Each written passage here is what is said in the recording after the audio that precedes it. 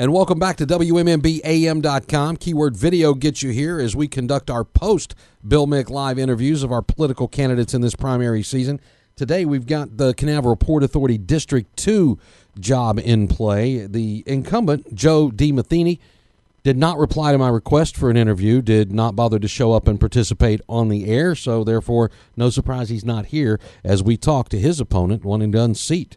Mr. Matheny is John Hank Evans. Hank, thank you for taking the time and being here today. Thank you for having me here. I appreciate it very much. A lot of folks don't necessarily know about things going on at the port unless something big hits in the news like the parking issue did over the last couple of weeks. Not a lot in play about news at the port other than this is opening, that's closing, here's a job, here's a cruise ship, it's basic information. What are the biggest issues that face the Port Authority as you see it as you run for this job? I think the biggest issues, first of all, is to keep the cruise business where it is or enlarge it.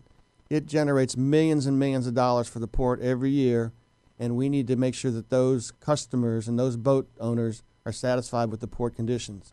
I think we need to have top facilities for the loading and unloading of passengers, which ties into the parking. The parking needs to be convenient and relatively inexpensive for the passengers. Port Canaveral cannot be Miami. We cannot be the most expensive port in the state of Florida. We need to be competitive so that we can increase the tourism industry. All right, very good. What do you believe the solutions are to the issues that the port faces right now? I think the issues are communication and respect of each side for the other side. I think that the parking issue came to pass because the Port Authority staff did not have the appropriate respect for the hotel owners and the off-site parking people. And I think that, again, I would personally recommend that the Port Authority staff and the Cocoa Beach Hotel Association get together, have a session where they discuss each other's problems, concerns, rights, and then come up with a reasonable solution. One of them, which has been suggested, is to lower the parking rate at the port. $15 is a lot of money on an 8-day cruise. That's nearly $100. And if I was going to charge $100 to park, I'd go off-site parking and park for $5 a day instead myself. Mm-hmm. So the parking needs to be competitive or have something special that justifies going on-site to park at the port. Are the regulations that the port put in play and then rescinded in large part, they're still not issuing any additional permits, but were those regulations and fees they put in play government unfairly competing with private enterprise? Yes, I think it clearly was government enacting its monopolistic powers, which in fact would have crushed and put out of business lots of small businessmen in the Cocoa Beach, Cape Canaveral, and Merritt Island area. I think that they did not really have concerns for those community businesses, which they need to have. Those hotel businesses, there's 14 of them in Cape Canaveral and Cocoa Beach, employ a lot of people and hire a lot of guests and have the guests stay in our area and spend a lot of dollars. So they're very important businesses, just like the port is, and they need to be looked at and they need to be cared for also, as well as the port.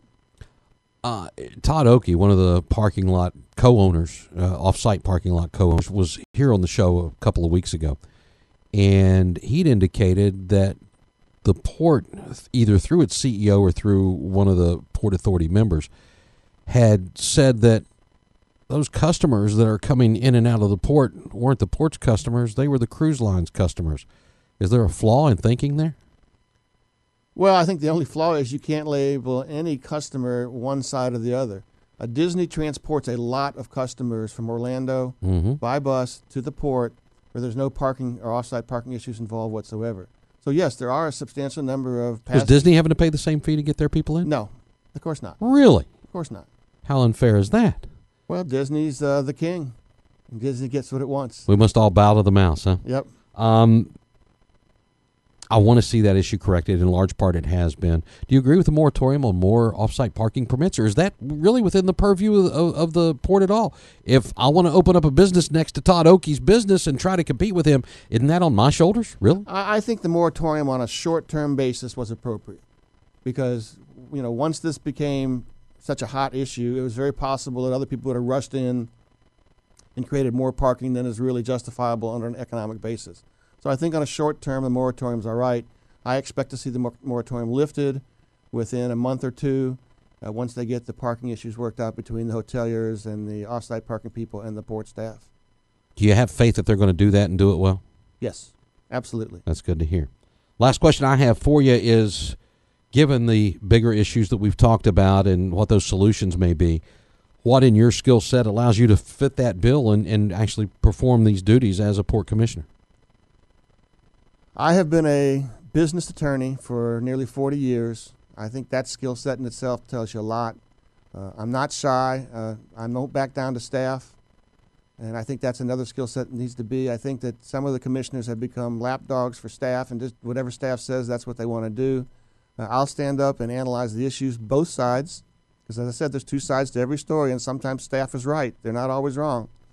And I think that I'll give it the critical eye that needs to happen to make sure the port stays on track to be such a nice, viable economic industry. And as folks in Port Authority District 2 want to get in contact with you or have more questions, get involved with your campaign, what's the best way they can reach you? Probably my webpage, and it's votehankevans.com. And it has my stands on other issues, ways to contact me, my email address, my phone address, my street address, and everything like that. Hank Evans, thanks much for your time. I appreciate you being in here today. It was a good hour on radio and a good 10 minutes or so here. I appreciate it. All right, I appreciate it. Thanks to all of you for joining us. Keyword Video here at WMMBAM.com. More campaign interviews throughout the season running us up to that August 14th primary. Keep it right here, WMMBAM.com. We'll see you next time.